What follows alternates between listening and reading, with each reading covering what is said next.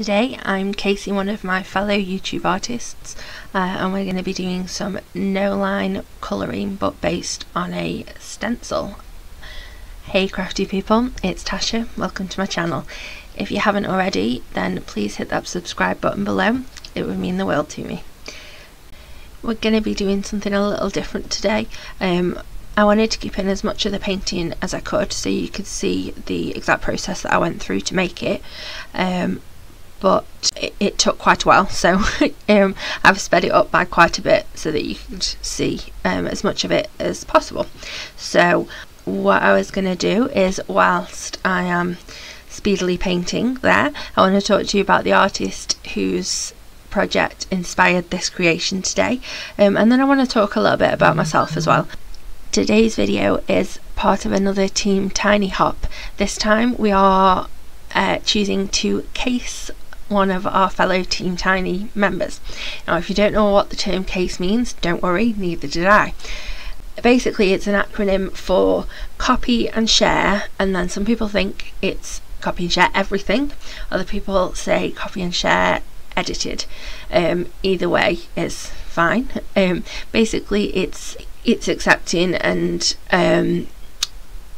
embracing the idea that we inspire each other. We can be inspired by something that we've seen somebody else make, whether that be a technique that they've used that you've not tried before, or haven't tried for a long time and you have to do it, or a colour scheme, or it can be right the way through to, you know, you love something that someone has made that much that you recreate it yourself, and that's okay. That's okay. We are here to inspire each other and be inspired by each other.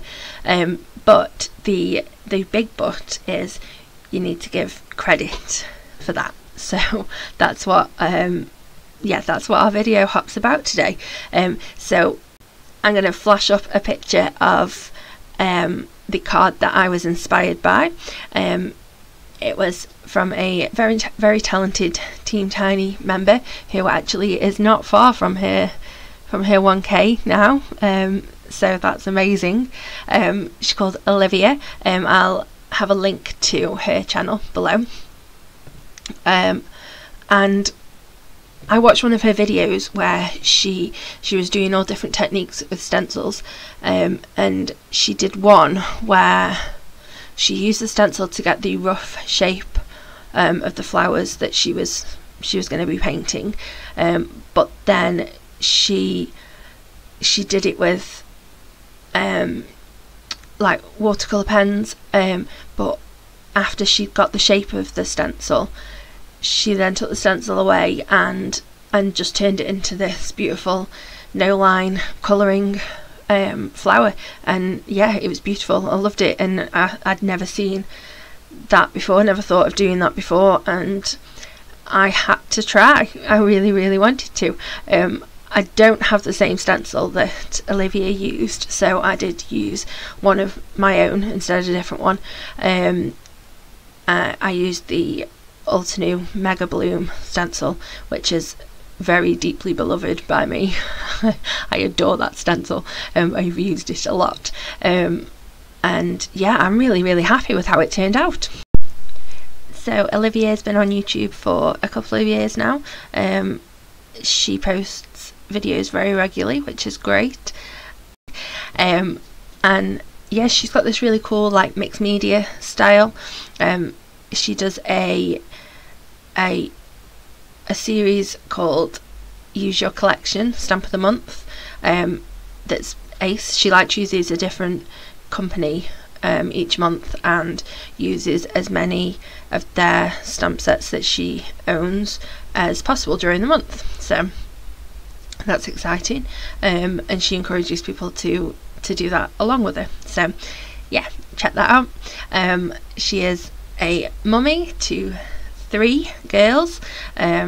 Obviously she loves crafting, and she's also a basketball fanatic, so yeah, I encourage you to go and check out her channel. I will have it all linked below, along with the actual video that I was inspired by. It was really nice looking through Olivia's videos and you know, her Instagram, and she's got a blog, and just getting to know her style a little bit. I really enjoyed it, so thank you very much, Olivia, for the inspiration and the amazing idea to use your stencil to get that outline. I loved it, thank you. Just check back in with my my painting there. So once I got the basic shape that I wanted, and the colours sort of laid out where I wanted them to be, I then let it dry, obviously, and then went in with coloured pencils over the top to add the depths and just sort of the sort of finer details, because I think that makes something, you know, it goes from being a nice picture to being impressive and full of detail. I think the coloured pencils really elevate your artwork. You'd think that it wouldn't make that much difference, but it really does. So yeah, I added the coloured pencils over the top. If I was to make this again, which I think I will use this technique again because I really enjoyed it, but I think in the future I would have a little bit more of a plan as to where I was going before I started, because I just sort of started just drawing petals in, just here, there and everywhere, without really thinking too much about the finished shape of the flower, because I wanted it to look like a flower, is open, you know, not just, didn't want it to just look 2D, I wanted it to look a little bit more 3D. So yeah, I would probably just pay a bit more attention to where I was placing the petals, but other than that, I'm quite happy with it. I'm quite happy with how it turned out. Okay, so a little bit of information about myself now then. Obviously I'm Tasha, hi. I'm from the UK. I am a mummy to 2 wonderful girls.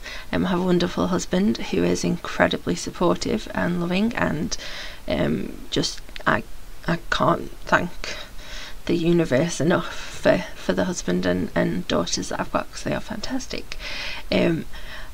I don't like to be defined by my disability, but I am disabled, and I share that because I'm not, as I said, I don't want to be defined by it, but it is an important part of my story.